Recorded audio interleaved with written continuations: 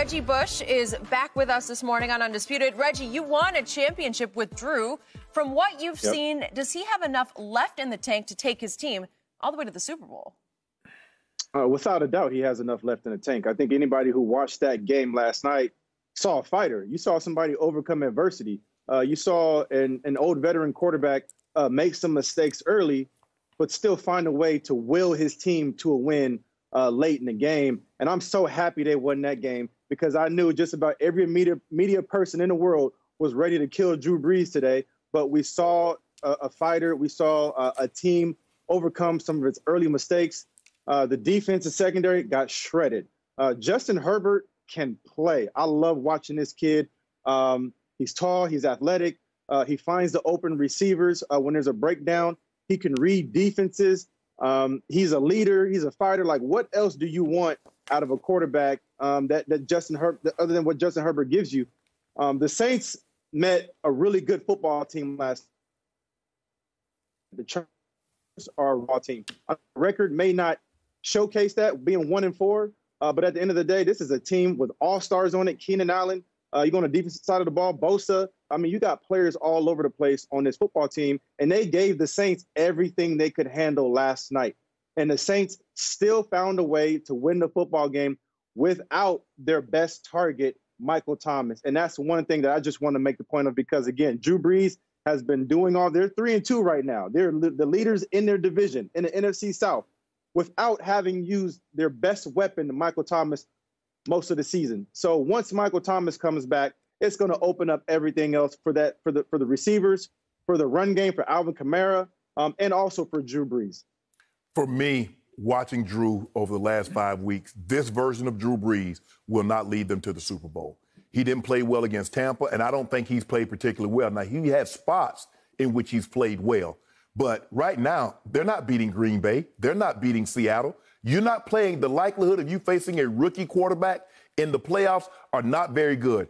And what I'm seeing from Drew Brees, I don't know if he has the confidence to fit that ball into small windows. He's never had the strongest arm, Reggie, but Drew used to throw with great anticipation and can fit balls into windows. He's no longer doing that. There's a lot of skip passes. There's a lot of overthrows. And I think that, and Skip and I was talking about this earlier, when you're a great player, you don't get compared to other great players. You get compared to a younger version of yourself. And what we've seen from Drew Brees, and yes, he's still completing 66% of his passes. But when you're used to seeing a guy complete 80% of his passes, you're like, well, what's going on? And maybe you're right. Maybe Michael Thomas not being there because he's a very one receiver dominant player. We saw that last night with Emmanuel Sanders. But from what I'm seeing and their defense, no, they're not going to the Super Bowl, Reggie. I'm sorry. That's 14 points, though, with Michael Thomas on the field. Guaranteed 14 points. And then you open up everything else for the receivers, for Emmanuel Sanders, for Alvin Kamara, for the run game. They are missing one of their biggest key assets on this offense. And, again, I know they lost to the Green Bay Packers, and Green Bay didn't have one of their best weapons. But we cannot sit here and try to say that Michael Thomas, one of the best receivers in the NFL, who set records last year with Drew Brees, he does not have his Robin right now. He does not have his Batman. They are missing that chemistry right now on the football field, and that's why defenses are able to play a little bit tighter, right? They can play man coverage. The Chargers played man coverage so much last night. Because Drew can't throw the ball over their head, Reggie. They saying, Drew, you can't throw the ball over our head. We're going to make you fit the ball in the tight windows. And if you can do that, you can beat us. If you can't, they're playing straight man across the board. Threat right now. Who's their deep threat right now that's scaring any secondary? When you look at the New Orleans Saints right now, if I'm a defensive coordinator, who am I scared of from that receiver position? Nobody scares me to threaten me deep. Until we get Michael Thomas back, then that deep threat is going to come back to us. But right now, we don't have that deep ball right now because nobody is scared of our receivers. So, Reggie, once upon a time, you won a Super Bowl with Drew Brees. When you came out of USC and you started catching passes from Drew Brees, do you think his arm strength was much stronger in those days than it is from what you see on TV now? I think just from the natural standpoint of age, right? you're going to have some drop-off. Nobody is saying that Drew Brees is still zipping the ball like he was in 2006. That's a completely different player.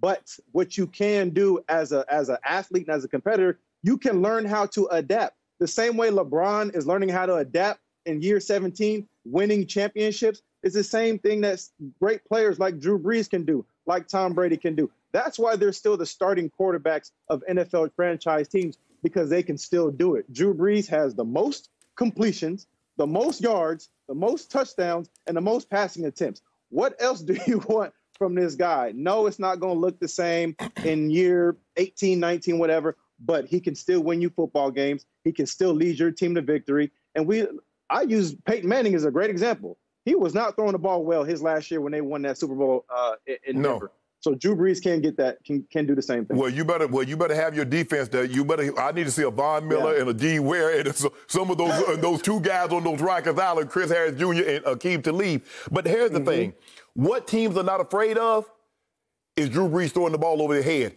If you go back and look at the playoffs, the last 3 years, and you look at Drew Brees in the playoffs, and you tell me that's the same guy in the regular season, when they start clamping down, when they start getting up in those receivers' faces and says, okay, Drew, throw this ball in this window here. You've seen it. You saw Minnesota last year. I've seen it. Yep. And even when what they call it, the miracle in Minnesota, whatever they want to call that.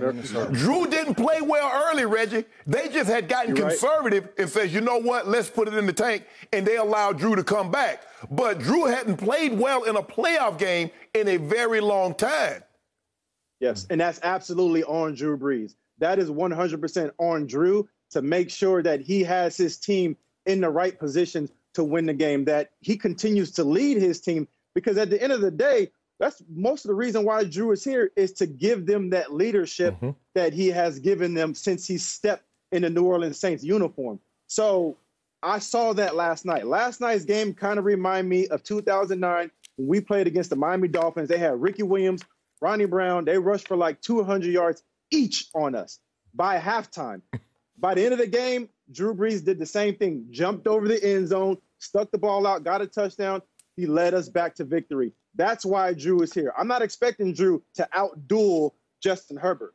Justin Herbert looks amazing right now, but I am expecting Drew Brees to be the best leader on that football field. Well, you ain't expecting him to outdo Justin Herbert. Well, what the hell are you going to do with Russell Wilson or Aaron Rodgers or Tom Brady if you have to see him again?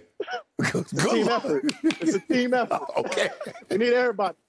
So, Reggie, the way I sum this up is I see Drew Brees aging. Not a lot, but slowly but surely aging. I see loss of arm strength. I see him laboring to deliver balls that he used to deliver without effort.